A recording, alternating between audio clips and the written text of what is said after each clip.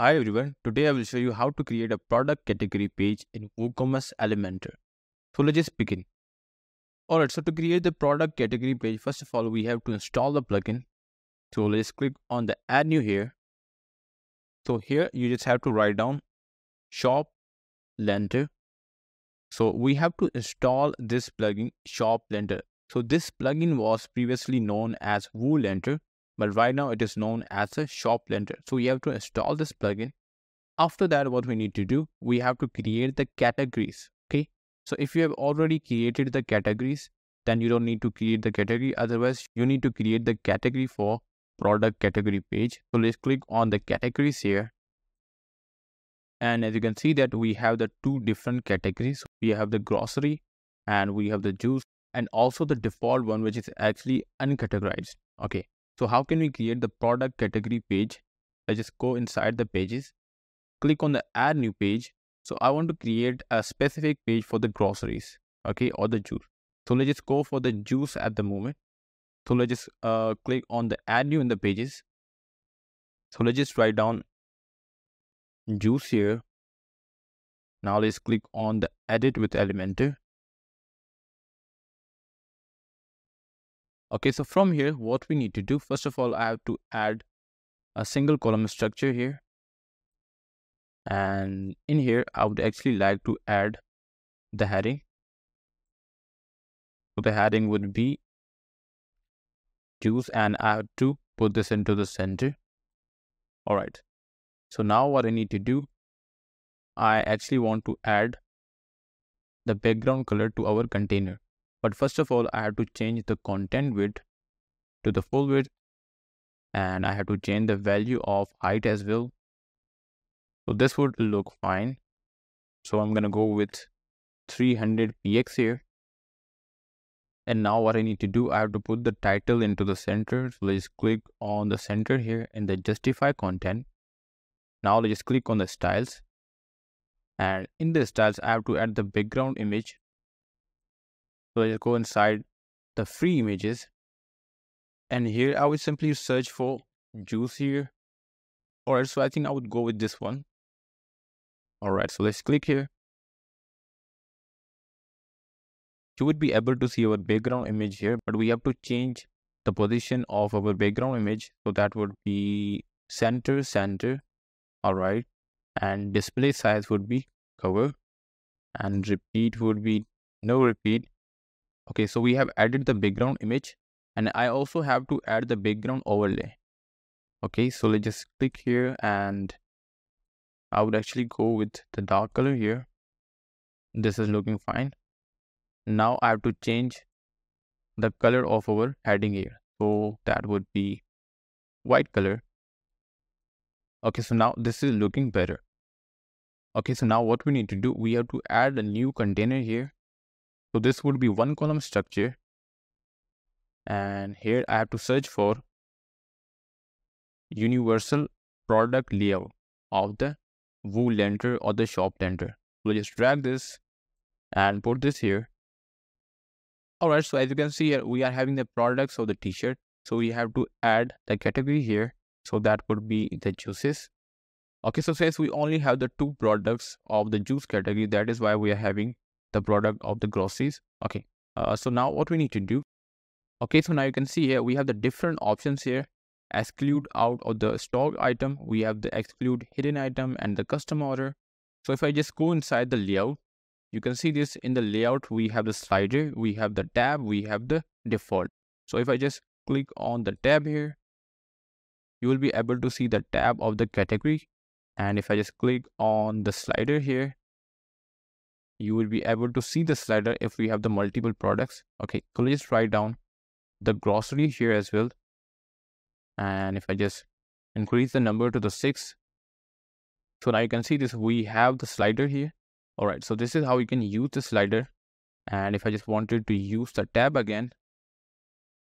All right, so now in the tab, as you can see here, we are having the groceries and the juice as well. Okay, so if I just click on the juice, you will be able to see the juice products. And if I just click on the groceries, you'll only be able to see the groceries here.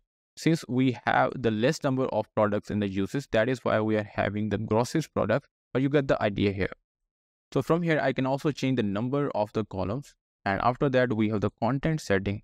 So in the content setting, we actually have the different styles here. So we can go with the style 1, 2, 3, and 4. So let's click on the style 2.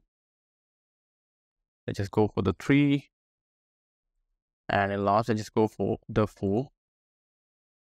Okay, so I think this one looks better. And I actually want to hide the category since we already know the category of the product. All right. And we can also hide the heading from here. We can hide the category under border. We can hide the price. We can hide the title from here if we want to. After that, we have the action button settings. So in the action button settings, as you can see here, these are the action button settings. So you can see the style. You can see the show on. Right now we have the normal. So if I just put this on the hover, you will only be able to see these buttons when I hover over the product. So we have the different styles here. You can see here we have the style 1, 2, and 3. So let's go for the style 2. Now you can see this. We have this background color over our action buttons. All right. And we also have the option to change the position of our action buttons. And in the last, we also have the add to cart button if you want to show this. And now we have the image settings. So in the image setting, we have the thumbnail style, that is the single image. We also have the image slider, and we also have the gallery tab. So if I just click on the gallery tab, you would be able to see the gallery images of that product if the images exist. Other than that, you will only be able to see the single image here.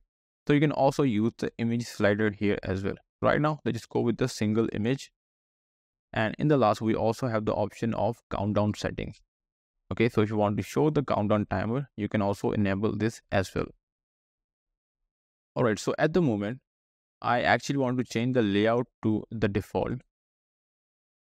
This is looking better. And now I have to add some spacing here. So let's go in the advanced and we can add the margin at the top. So this would be 40. Okay, so this is looking better. All right. Now let's just go inside the style. Okay, so in the styling, you can add the padding, you can add the margin. Okay, so if I just write down the 10 here or 20 here, you will be able to see the padding between our products. So right now, I'll just simply go with the default value. All right. You can see this, we have the border color, we have the hover box shadow color. So if you want to change the hover box shadow, you can change the value from here. We have the content area, and in the content area, we have the padding, we have the background color, we have the border type, we have the product page. So we can also change the color of the page color, out of stock page color, and the page background. And we can even change the typography of the product page here. After that, we have the product categories. So if you want to change the typography of the product category, you can simply change it. You can change the category color. You can change the category hover color. And after that, we have the product title. We have the same settings of the product title as like the product categories. So we have the typography, title color, and we have the title hover color. So we also have the product price. So in the product price, we have the sale price color and we have the regular price color. So if you want to change the value of the color, you can simply change it. We have the typography as well. We have the margin, we have the product rating, and in last, we can also change the styling of our action button here. Okay, so in the action button, we have the similar kind of the options, the border type, box shadow, and we have the tooltip. So what is the tooltip? As you can see, this add to cart text and quick view text. So this is actually the tooltip. So we can also change the color of it, and we can also change the background color of the tooltip as well. And you can also explore these other actions here. All right, so right now, I think we are good with the design here of our product category page. Okay, so if I just click on the publish and click on have a look, now you will be able to see our product category page of the juice. In the similar way, we can also create the product category page of groceries and other categories if we have. All right, so this is how it works, and this is how we can create the product category page in WooCommerce Elementor. If you really find this video useful, hit the like button and subscribe the channel.